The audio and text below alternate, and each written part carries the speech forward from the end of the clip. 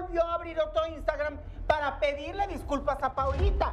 Y pues él le dice que lo disculpe, que ella sabe muy bien que los dos andaban borrachos, drogados y demás. Que él no le quiso hacer daño, pero que ella se puso violenta, bla, bla, bla.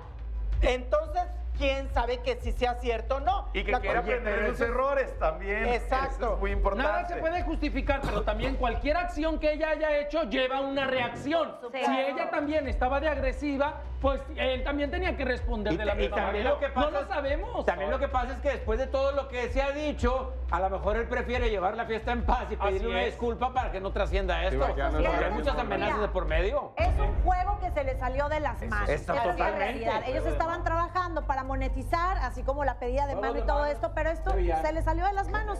Ahí están las consecuencias. Pues ni tan juego, o sea, era una negociación, mejor dicho. Porque era parte de ganar, le iba a dar un carro. Dijo, tatúate para yo tener ciertas cosas para poder generar. Entonces, pues así es. Pues ya no. El deal a Paola se le salió de las manos. ¿Cuánto apuestan que en menos de 3 meses esta pareja otra vez está junta? Ay, no, qué horror. Les gusta lo tóxico. Les gusta lo tóxico.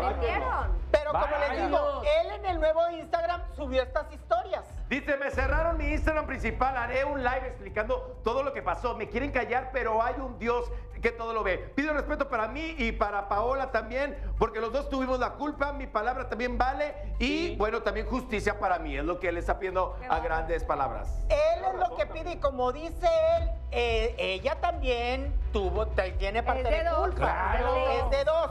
No se justifica que la haya guamaseado, ¿verdad? Pero, pues... Como decía mi abuelita Miguel, dos no pelean cuando uno no quiere.